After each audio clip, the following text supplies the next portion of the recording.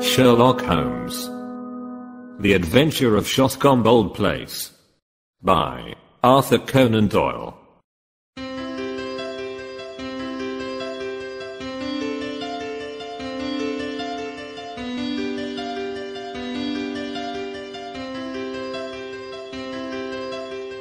Sherlock Holmes had been bending for a long time over a low-power microscope.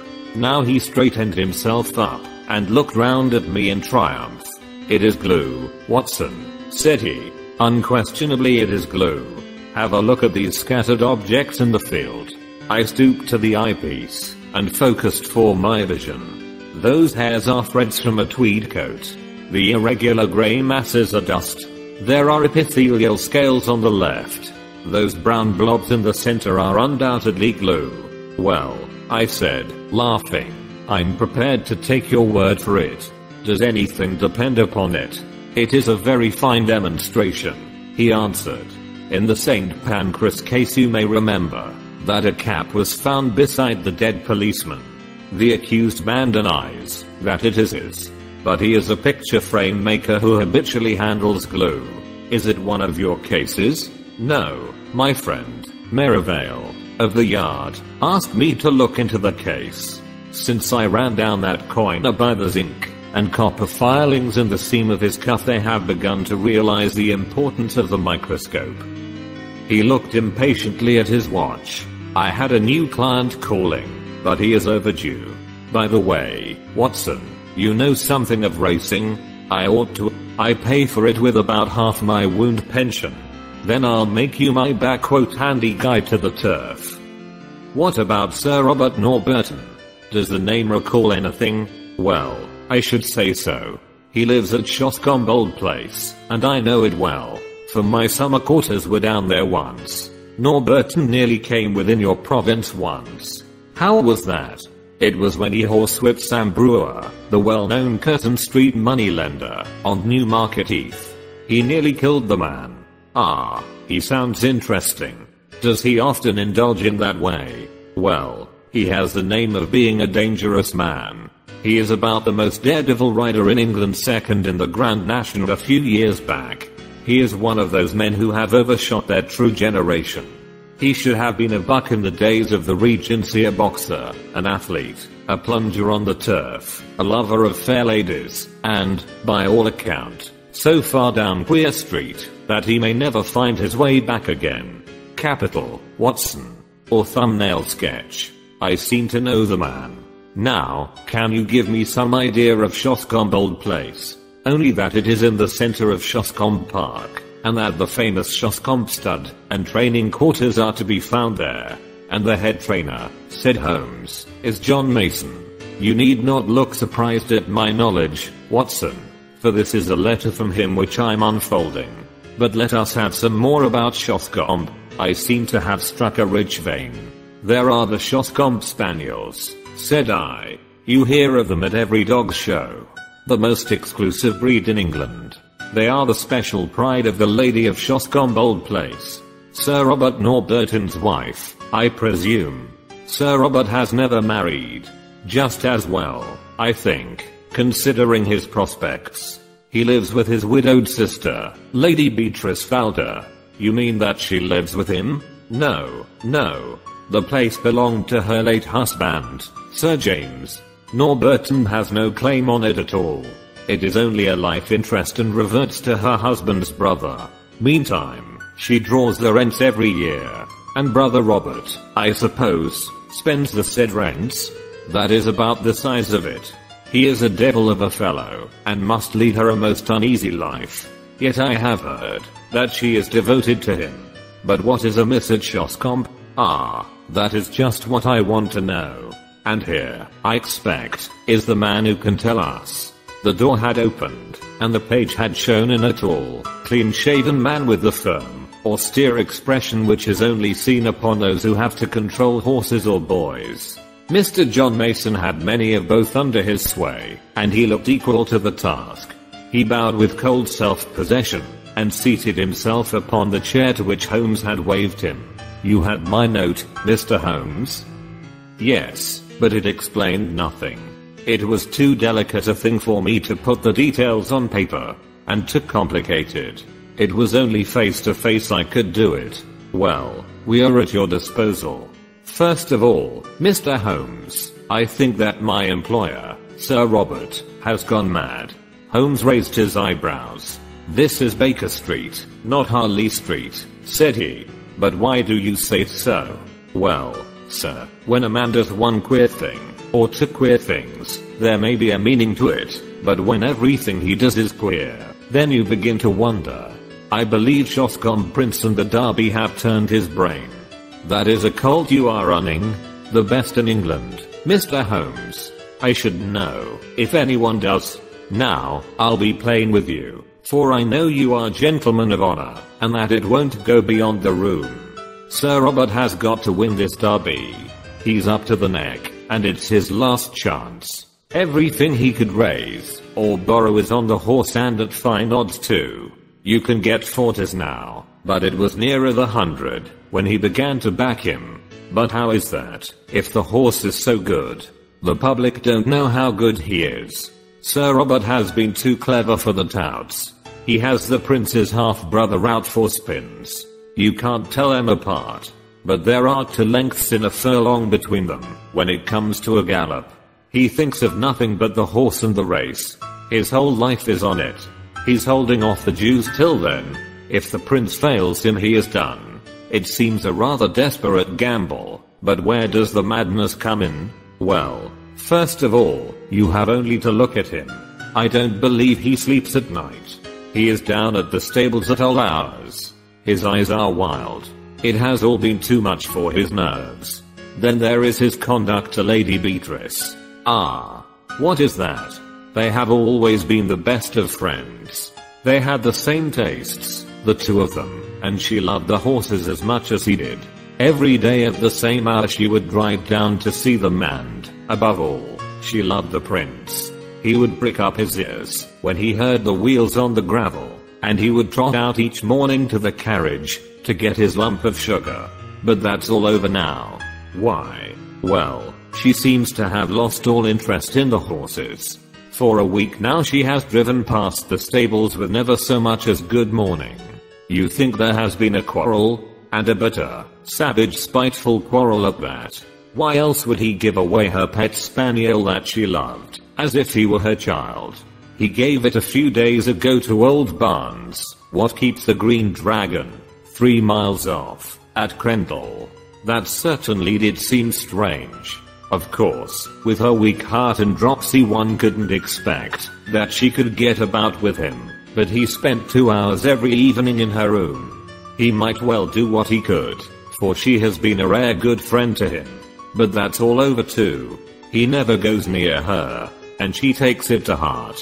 She is brooding, and sulky and drinking. Mr. Holmes drinking like a fish. Did she drink before this estrangement? Well, she took her glass, but now it is often a whole bottle of an evening. So Stevens, the butler, told me. It's all changed, Mr. Holmes, and there is something damned rotten about it. But then, again, what is Master doing down at the old church crypt at night?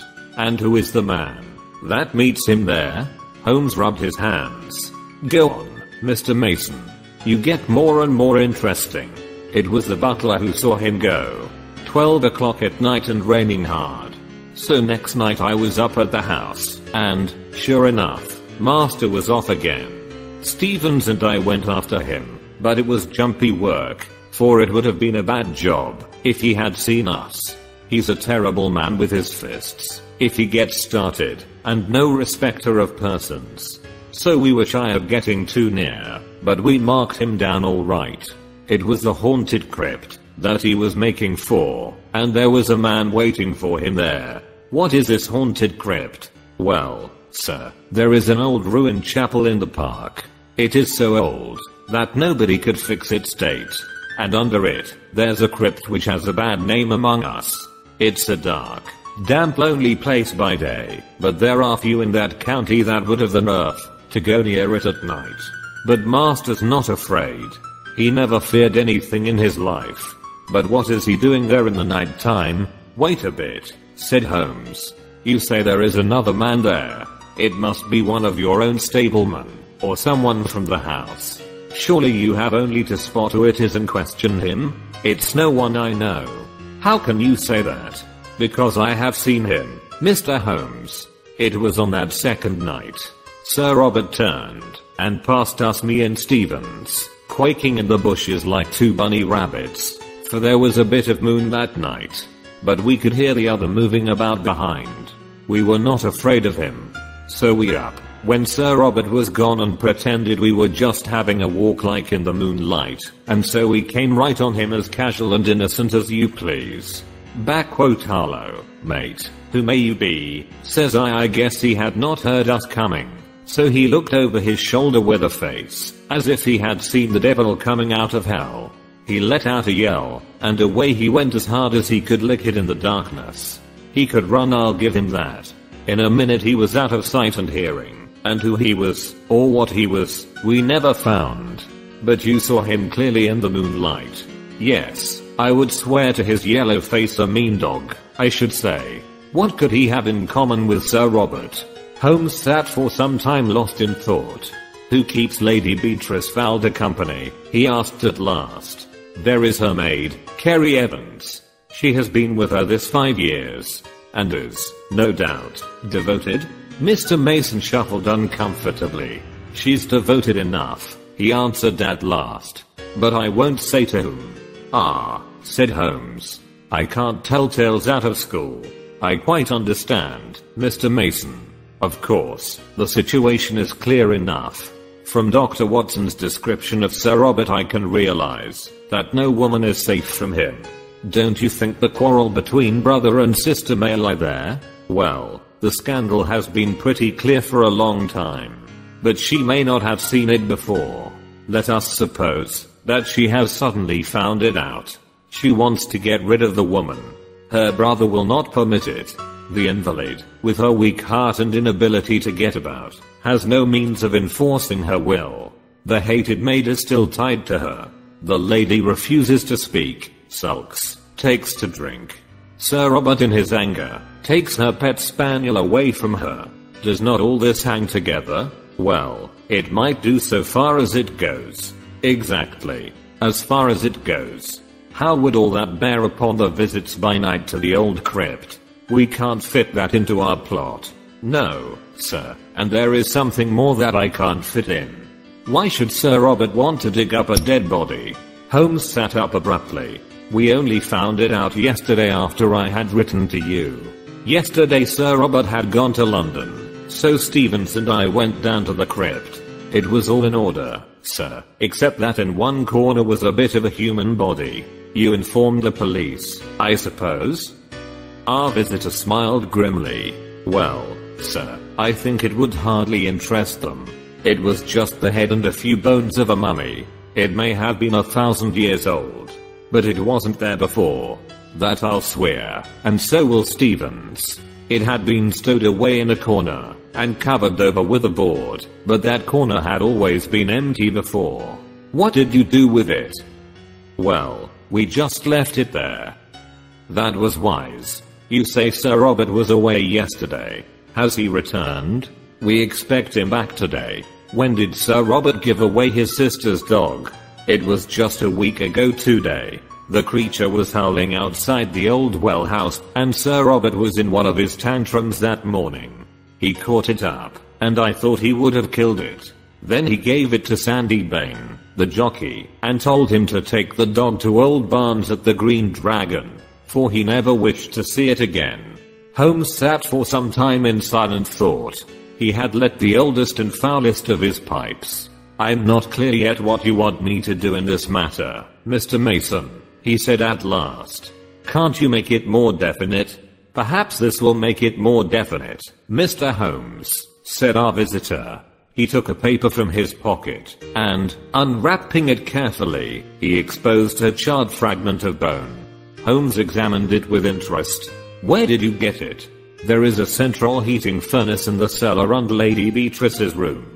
It's been off for some time, but Sir Robert complained of cold, and had it on again. Harvey runs it, he's one of my lads. This very morning he came to me with a switch he found raking out the cinders. He didn't like the look of it. Nor do I, said Holmes. What do you make of it, Watson? It was burnt to a black cinder, but there could be no question as to its anatomical significance. It's the upper condyle of a human femur, said I. Exactly. Holmes had become very serious. When does this lad tend to the furnace? He makes it up every evening, and then leaves it. Then anyone could visit it during the night. Yes, sir. Can you enter it from outside? There is one door from outside. There is another which leads up by a stair to the passage in which Lady Beatrice's room is situated. These are deep waters, Mr. Mason. Deep and rather dirty. You say that Sir Robert was not at home last night? No, sir.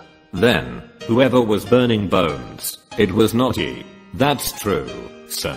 What is the name of that inn you spoke of? The Green Dragon. Is there good fishing in that part of Berkshire? The honest trainer showed very clearly upon his face that he was convinced that yet another lunatic had come into his harassed life. Well, sir, I've heard there are trout in the mill stream and pike in the Hall Lake. That's good enough. Watson and I are famous fishermen, are we not? Watson, you may address us in future at the Green Dragon. We should reach it tonight. I need not say that we don't want to see you, Mr. Mason, but a note will reach us, and no doubt I could find you, if I want you. When we have gone a little farther into the matter I will let you have a considered opinion. Thus it was that on a bright May evening Holmes and I found ourselves alone in a first-class carriage and bound for the little halt-on-demand station of Shoscombe. The rack above us was covered with a formidable litter of rods, reels, and baskets. On reaching our destination a short drive took us to an old-fashioned tavern, where a sportine host, Josiah Barnes, entered eagerly into our plans for the extirpation of the fish of the neighborhood.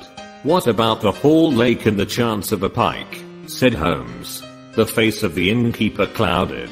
That wouldn't do, sir. You might chance to find yourself in the lake before you were through. How's that, then? It's Sir Robert, sir. He's terrible jealous of touts.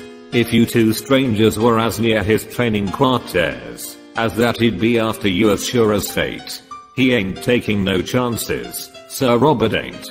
I've heard he has a horse entered for the Derby. Yes, and a good colt too.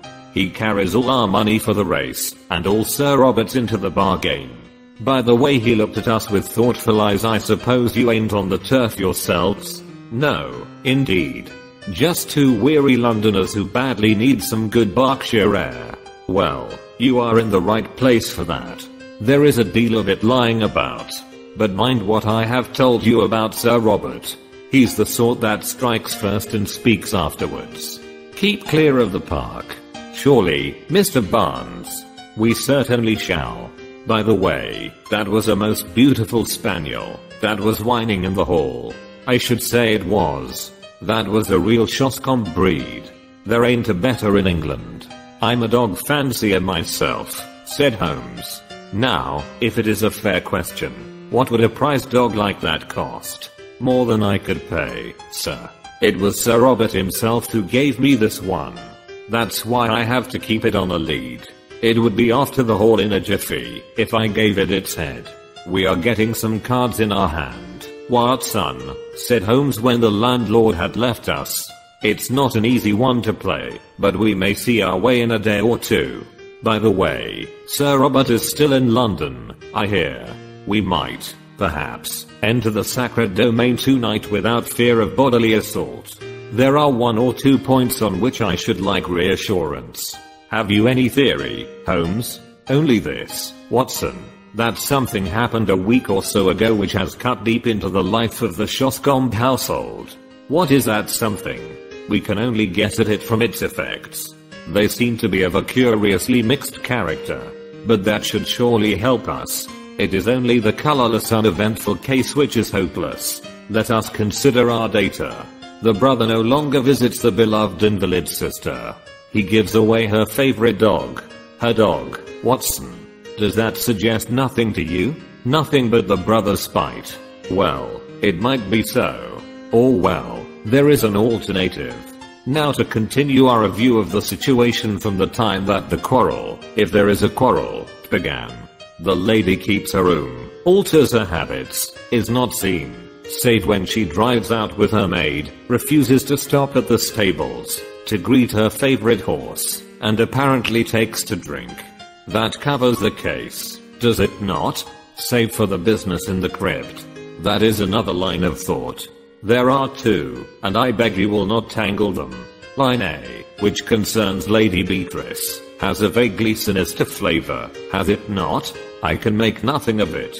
Well, now, let us take up line B, which concerns Sir Robert.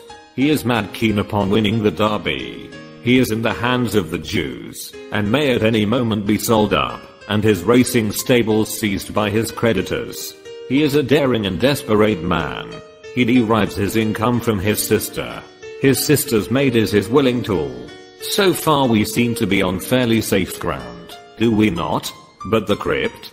Ah, yes, the crypt. Let us suppose, Watson, it is merely a scandalous supposition, a hypothesis put forward for argument's sake that Sir Robert has done away with his sister. My dear Holmes, it is out of the question. Very possibly, Watson. Sir Robert is a man of an honorable stock, but you do occasionally find a carrion crow among the eagles. Let us for a moment argue upon this supposition. He could not fly the country until he had realized his fortune, and that fortune could only be realized by bringing off this coup with Shoscombe Prince. Therefore, he has still to stand his ground. To do this, he would have to dispose of the body of his victim, and he would also have to find a substitute who would impersonate her. With the maid as his confidant, that would not be impossible. The woman's body might be conveyed to the crypt, which is a place so seldom visited, and it might be secretly destroyed at night in the furnace, leaving behind it such evidence as we have already seen. What say you to that, Watson? Well, it is all possible, if you grant the original monstrous supposition. I think that there is a small experiment which we may try tomorrow, Watson, in order to throw some light on the matter. Meanwhile, if we mean to keep up our characters, I suggest that we have our host in for a glass of his own wine, and hold some high converse upon eels and ace, which seems to be the straight road to his affections. We may chance to come upon some useful local gossip in the process. In the morning Holmes discovered that we had come without our spoon bait for Jack, which absolved us from fishing for the day. About 11 o'clock we started for a walk, and he obtained leave to take the black spaniel with us. This is the place, said he as we came to two high park gates with heraldic griffins towering above them. About midday, Mr. Barnes informs me the old lady takes a drive, and the carriage must slow down while the gates are opened. When it comes through, and before it gathers speed, I want you, Watson, to stop the coachman with some question. Never mind me. I shall stand behind this holly bush, and see what I can see. It was not a long vigil. Within a quarter of an hour we saw the big open yellow barouche coming down the long avenue, with two splendid, high-stepping grey carriage horses in the shafts. Holmes crouched behind his bush with the dog. I stood unconcernedly swinging a cane in the roadway. A keeper ran out, and the gate swung open. The carriage had slowed to a walk, and I was able to get a good look at the occupants. A highly colored young woman with flaxen hair and impudent eyes sat on the left. At her right was an elderly person with rounded back, and a huddle of shawls about her face and shoulders which proclaimed the invalid. When the horses reached the high road I held up my hand with an authoritative gesture, and as the coachman pulled up I inquired if Sir Robert was at Shoscombe Old Place. At the same moment Holmes stepped out, and released the spaniel. With a joyous cry it dashed forward to the carriage, and sprang upon the step. Then in a moment its eager greeting changed to furious rage, and it snapped at the black skirt above it. "Drive on! Drive on!" shrieked a harsh voice. The coachman lashed the horses, and we were left standing in the roadway. "Well, Watson, that's done it," said Holmes as he fastened the lead to the neck of the excited spaniel. He thought it was his mistress, and he found it was a stranger. Dogs don't make mistakes. But it was the voice of a man. I cried. Exactly. We have added one card to our hand, Watson, but it needs careful playing, all the same. My companion seemed to have no further plans for the day, and we did actually use our fishing tackle in the millstream, with the result that we had a dish of trout for our supper. It was only after that meal that Holmes showed signs of renewed activity. Once more we found ourselves upon the same road as in the morning, which led us to the park gates. A tall, dark figure was awaiting us there, who proved to be a London acquaintance, Mr. John Mason, the trainer. "Good evening, gentlemen," said he. "I got your note, Mr. Holmes. Sir Robert has not returned yet, but I hear that he is expected tonight." "How far is this crypt from the house?" asked Holmes. "A good quarter of a mile." "Then I think we can disregard him altogether." "I can't afford to do that, Mr. Holmes. The moment he arrives he will want to see me to get the last news of Shoscombe Prince." "I see. In that case we must work without you, Mr. Mason. You can show us the crypt, and then leave us." It was pitch dark, and without a moon, but my sun led us over the grasslands until a dark mass loomed up in front of us which proved to be the ancient chapel. We entered the broken gap which was once the porch, and our guide, stumbling among heaps of loose masonry, picked his way to the corner of the building, where a steep stair led down into the crypt. Striking a match, he illuminated the melancholy place, dismal and evil smelling, with ancient crumbling walls of rough-hewn stone, and piles of coffins, some of lead and some of stone, extending upon one side right up to the arched and groined roof which lost itself in the shadows above our heads. Holmes had lit his lantern, which shot a tiny tunnel of vivid yellow light upon the mournful scene. Its rays were reflected back from the coffin plates, many of them adorned with the griffin and coronet of this old family which carried its honors even to the gate of death. "You spoke of some bones, Mr. Mason. Could you show them before you go? They are here in this corner." The trainer strode across, and then stood in silent surprise as a light was turned upon the place. "They are gone," said he. "So I expected," said Holmes, chuckling. "I fancy the ashes of them might even now be found in that oven which had already consumed a part. But why in the world would anyone want to burn the bones of a man who has been dead 1,000 years? asked John Mason. "That is what we are here to find out," said Holmes. "It may mean a long search, and we need not detain you. I fancy that we shall get our solution before morning." When John Mason had left us, Holmes set to work making a very careful examination of the graves, ranging from a very ancient one, which appeared to be Saxon, in the center, through a long line of Norman Hugues and Oddus, until we reached the Sir William and Sir Dennis Valder of the 18th century. It was an hour or more before Holmes came to a leaden coffin standing on end before the entrance to the vault. I heard his little cry of satisfaction, and was aware from his hurried, but purposeful movements, that he had reached a goal. With his lens he was eagerly examining the edges of the heavy lid. Then he drew from his pocket a short jemmy, a box opener, which he thrust into a chink, levering back the whole front, which seemed to be secured by only a couple of clamps. There was a rending, tearing sound as it gave way, but it had hardly hinged back and partly revealed the contents, before we had an unforeseen interruption. Someone was walking in the chapel above. It was the firm, rapid step of one who came with a definite purpose, and knew well the ground upon which he walked. A light streamed down the stairs, and an instant later the man who bore it was framed in the Gothic archway. He was a terrible figure, huge in stature and fierce in manner. A large stable lantern which he held in front of him shone upward upon a strong, heavily moustached face and angry eyes, which glared round him into every recess of the vault, finally fixing themselves with a deadly stare upon my companion and myself. "Who the devil are you?" he thundered. "And what are you doing upon my property?" Then, as Holmes returned no answer, he took a couple of steps forward, and raised a heavy stick which he carried. "Do you hear me?" he cried. "Who are you? What are you doing here?" His cudgel quivered in the air. But instead of shrinking, Holmes advanced to meet him. "I also have a question to ask you, Sir Robert," he said in his sternest tone. "Who is this? And what is it doing here?" He turned and tore open the coffin lid behind him. In the glare of the lantern I saw a body swathed in a sheet from head to foot, with dreadful witch-like features, all nose and chin, projecting at one end, the dim, glazed eyes staring from a discolored and crumbling face. The baronet had staggered back with a cry, and supported himself against a stone sarcophagus. "How came you to know of this?" he cried. And then, with some return of his truculent manner, "What business is it of yours?" "My name is Sherlock Holmes," said my companion.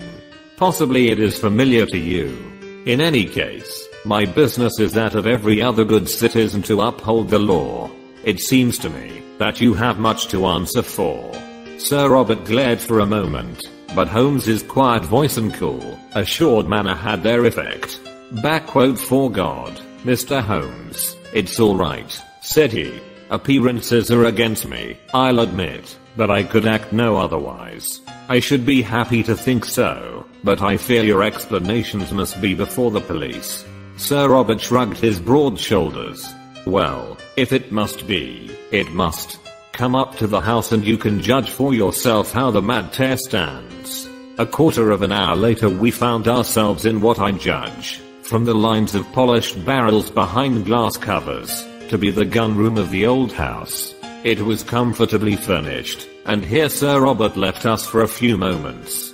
When he returned he had two companions with him, the one, the florid young woman whom we had seen in the carriage, the other, a small rat-faced man with a disagreeably furtive manner. These two wore an appearance of utter bewilderment, which showed that the baronet had not yet had time to explain to them the turn events had taken. "There," said Sir Robert with a wave of his hand, "are Mr. and Mrs. Norlett.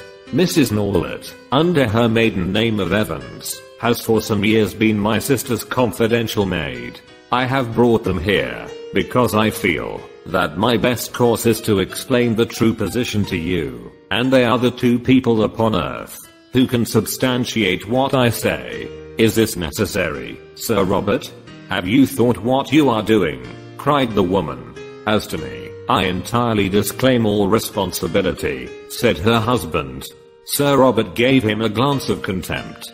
"I will take all responsibility," said he. "Now, Mr. Holmes, listen to a plain statement of the facts. You have clearly gone pretty deeply into my affairs, or I should not have found you where I did.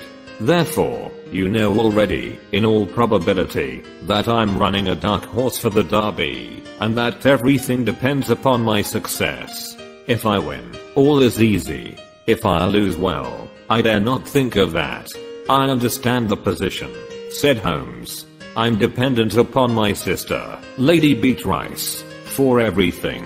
But it is well known that her interest in the estate is for her own life only. For myself, I'm deeply in the hands of the Jews. I have always known that, if my sister were to die, my creditors would be onto my estate like a flock of vultures. Everything would be seized, my stables, my horses, everything. Well, Mr. Holmes, my sister did die just a week ago, and you told no one. What could I do? Absolute ruin faced me. If I could stave things off for 3 weeks, all would be well. Her maid's husband, this man here, is an actor. It came into our heads, it came into my head that he could for that short period personate my sister. It was but a case of appearing daily in the carriage, for no one need enter her room save the maid. It was not difficult to arrange. My sister died of the dropsy which had long afflicted her. That will be for a coroner to decide. Her doctor would certify that for months her symptoms have threatened such an end. Well, what did you do? The body could not remain there. On the first night, Norlett and I carried it out to the old well house, which is now never used. We were followed, however, by her pet spaniel, which yapped continually at the door, so I felt some safer place was needed. I got rid of the spaniel, and we carried the body to the crypt of the church.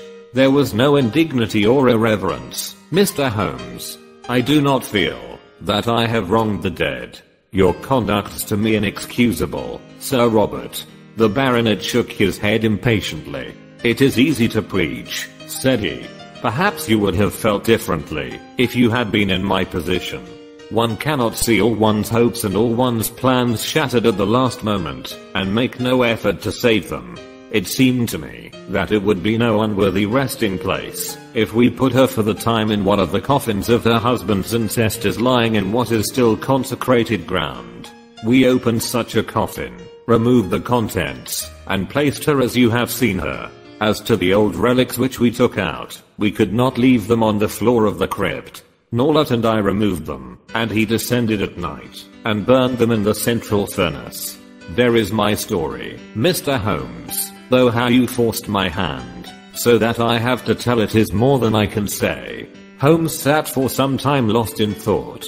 There is one flaw in your narrative, Sir Robert, he said at last.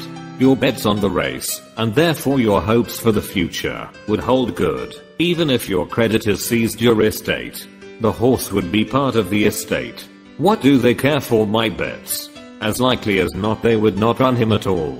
My chief creditor is, unhappily, my most bitter enemy, a rascally fellow, Sam Brewer, whom I was once compelled to horsewhip on Newmarket Heath. Do you suppose that he would try to save me? Well, Sir Robert, said Holmes, rising, this matter must, of course, be referred to the police. It was my duty to bring the facts to light, and there I must leave it. As to the morality or decency of your conduct, it is not for me to express an opinion. It is nearly midnight, Watson, and I think we may make our way back to our humble abode. It is generally known now that this singular episode ended upon a happier note than Sir Robert's actions deserved. Shoscombe Prince did win the derby, the sporting owner did net £80,000 in bets, and the creditors did hold their hand until the race was over, when they were paid in full, and enough was left to re-establish Sir Robert in a fair position in life. Both police and coroner took a lenient view of the transaction, and beyond a mild censure for the delay in registering the lady's decease, the lucky owner got away scathless from this strange incident in a career, which has now outlived its shadows and promises to end in an honored old age.